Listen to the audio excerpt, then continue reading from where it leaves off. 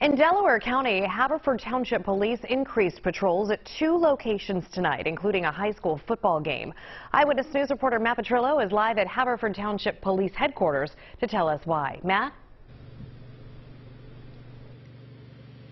Just that's right. There was a very visible police presence at that football game tonight after a series of incidents that happened both in and around Haverford Township.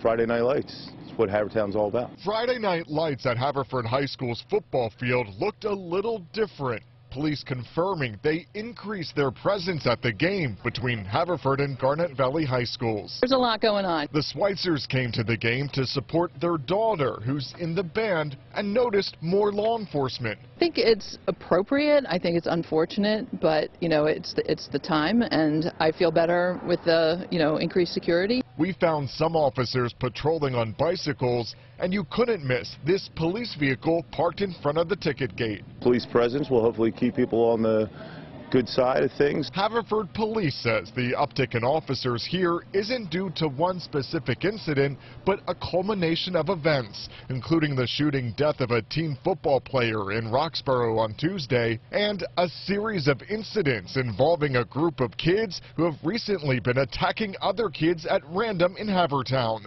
Eyewitness News reported on this viral video earlier this week that shows nearly a dozen teens swarming a single victim and unleashing a beating.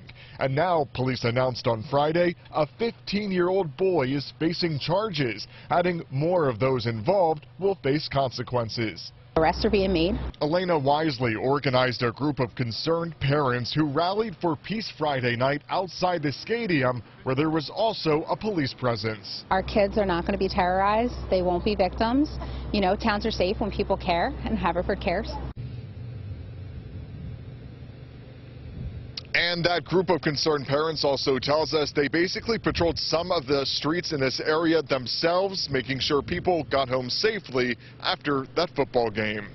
Reporting live in Haverford Township, Matt Petrillo, CBS 3 Eyewitness News. Matt, thank you.